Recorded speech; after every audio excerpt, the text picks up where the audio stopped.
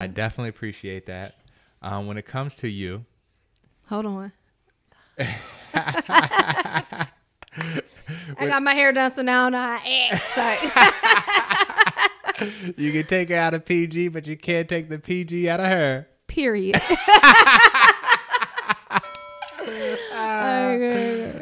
When it comes to you as a new mother, what I have seen, like the biggest change that I've seen in you, and it's been so positive, is that just seeing you getting to the role of being a mother.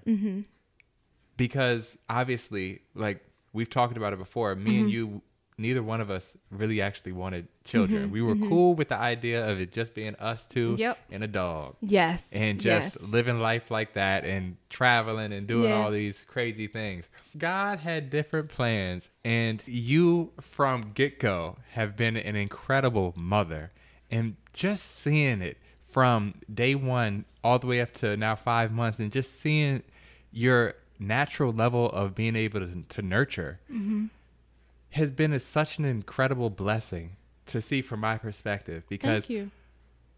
I'm like, man, like not only did I get lucky as choosing you as my wife, but choosing you as the mother of my child. Whoa. Wow. Thank you. And both of those are separate. Because you could have a great wife, but have a mother of your child that is like, she ain't the best. Right.